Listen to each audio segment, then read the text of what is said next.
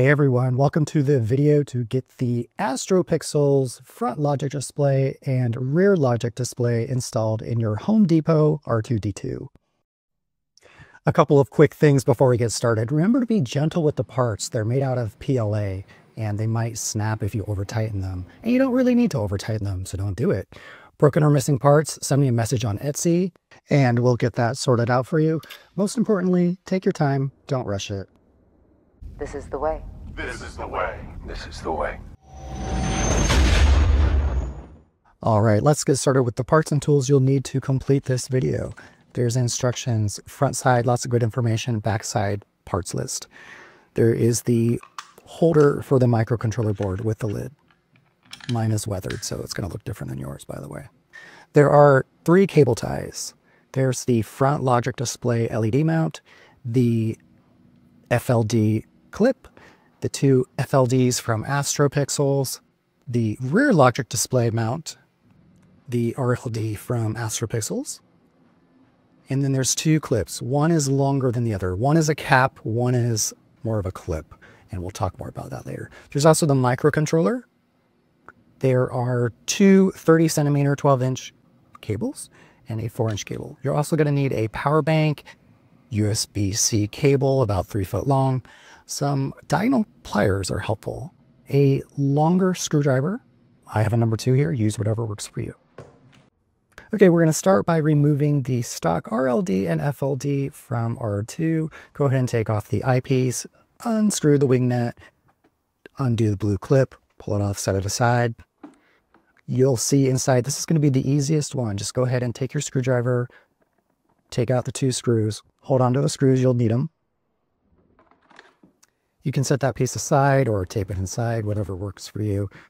Now we're going to go ahead and do the FLD. This one's a little more complicated. We're also going to be storing it inside using a zip tie so that we don't have to cut any of the wires. Be super careful with these wires. They are very fragile, at least they were in mine. Lots of hot glue going on in this thing. I actually did break one and I had to solder it, and I hate soldering, but it was easily fixed.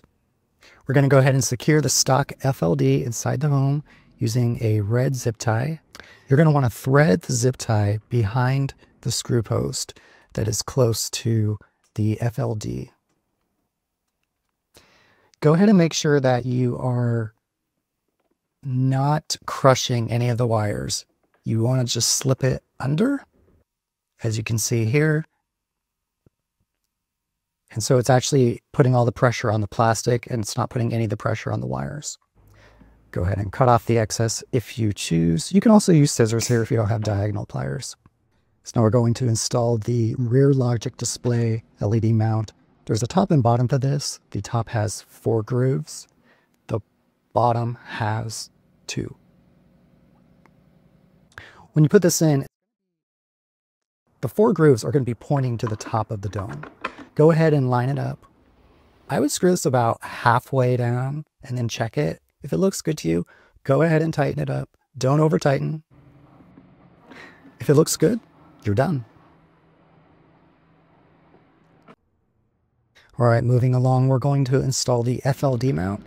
This has an arrow that should point to the top of the dome, and it should also face out so that it follows the curve of R2's head. You'll also notice that there's a groove on the top and the bottom. This is where the clip's going to install. Definitely don't do that now. You want to install all these brackets without anything clipped onto them. The reason being is that there's just not a lot of room to work with. It's really hard to get a screwdriver in here, especially when the boards are attached. So go ahead and line that up. Go ahead and screw in your 2 screws about halfway, 3/4. Just make sure it's loose. Go ahead and check it. If it looks good, go ahead and tighten it all the way. Don't over tighten. You don't need to. And it should look pretty good. Next up, we're going to install the microcontroller into the center support mount in R2's dome. Go ahead and pull the lid off. You're going to want to take your 2 black cable ties, insert it through the triangle teeth side down. Do that for each one, and it should look like this. Perfect. We're going to go ahead and zip tie this to the center support. You want this to be fairly tight. One way to check it, once it's zip tied, it should be able to slide up and down and stay put without sliding down. If you did that, you'll know it's tight enough. It doesn't need to be crazy tight or anything, but just, you know, you don't want it flopping around too much. You can leave the cable ties on if you'd like to tighten it more, or you can trim them off if you prefer that. And then when you're done with this, just go ahead and push it down out of the way, and we'll come back to that in a little bit. Next up is attaching the RLD clips and cables. Another reminder here, just be gentle with these boards. Don't force anything. Start with the smaller of the two clips. Now this clip is going to slide on. Go ahead and check out what I'm doing here. You can see that you just want to push it from the back. You don't want to squeeze the sides because it'll just clamp on it. You want to push it from the back. It's just slide it down like I did. This other one is a cap. So one side is, it's a semi-cap, as I'm going to call it. One side is slightly closed off, so it'll only go on so far. Go ahead and check that. If it's not going on, you may need to just go ahead and flip it around. Now we're going to connect one of the 30 centimeter 12-inch cables to the pins. Take your time here, guys. It's really important that you do this correctly. You don't want to damage anything. I think the easiest way to go about this is to line up the white pin to the data pin. So white is data, okay? Just remember that. White equals data. So we're going to plug it in, and then we're going to be ready to install it in the dome. We're getting excited, aren't we? All right, so the cap side is going to install onto the LED mount.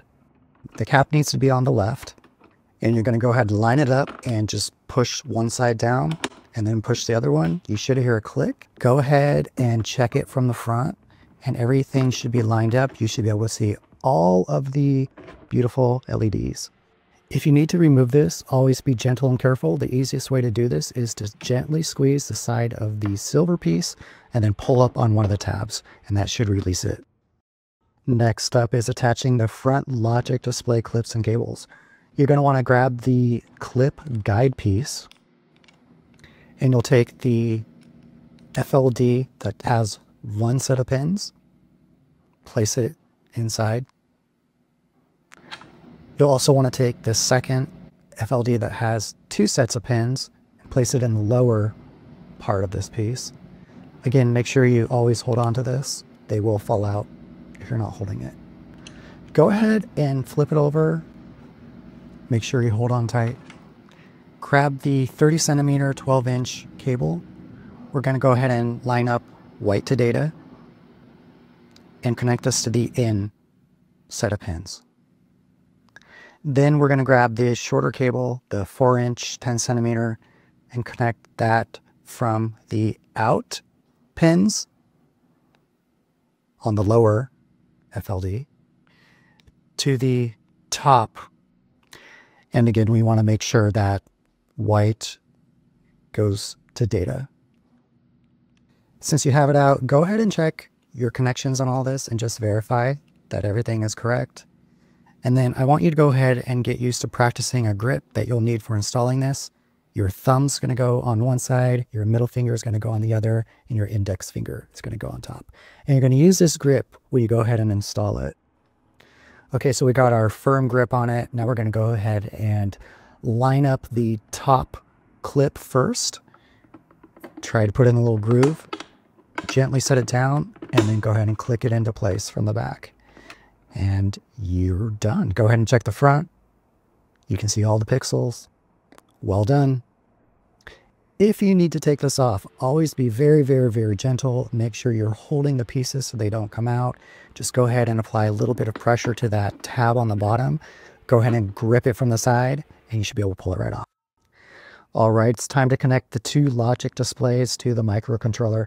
There are two sets of pins on top of this labeled RLD and FLD.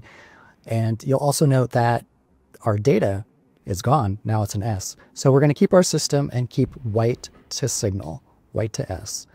So we'll take the RLD and plug it into the very first set of pins on top labeled RLD.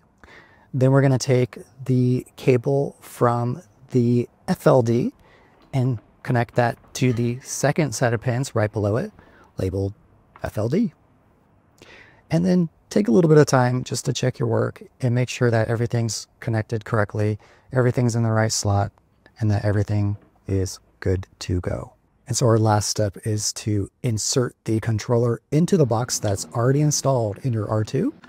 And you'll notice there's an arrow in the box, and the green 5-volt connector should be at the top of the box, and the USB-C connector should be at the bottom. Go ahead and check that. The pull tab on the lid should also be pointed up, and it'll just go ahead and click in place. So let's go over to R2, and we're going to go ahead and put the controller in the box. We got USB-C on the bottom. Everything looks good. Your cables for the FLD and RLD should be off to the side. You've got your 5-volt connector in place. Go ahead and put the lid on. There's a cutout on the side for all your cables. You just want to make sure that they're routed through it. So grab your power bank and USB-C cable. Go ahead and plug your USB-C cable always gently into the bottom of the microcontroller. Plug in your USB-C, wait a second or two, and then check out your AstroPixels. If they're not working, go ahead and check your wiring, and that may resolve the issue. So always refer to the AstroPixels website for power information. This is not a recommendation. This is what I'm doing. It's a power bank with AC and USB-C. I'm using it with a short USB-C extension. I'm also using a longer 3-foot USB-C cable. And what I'm doing also is plugging in the control box into the AC.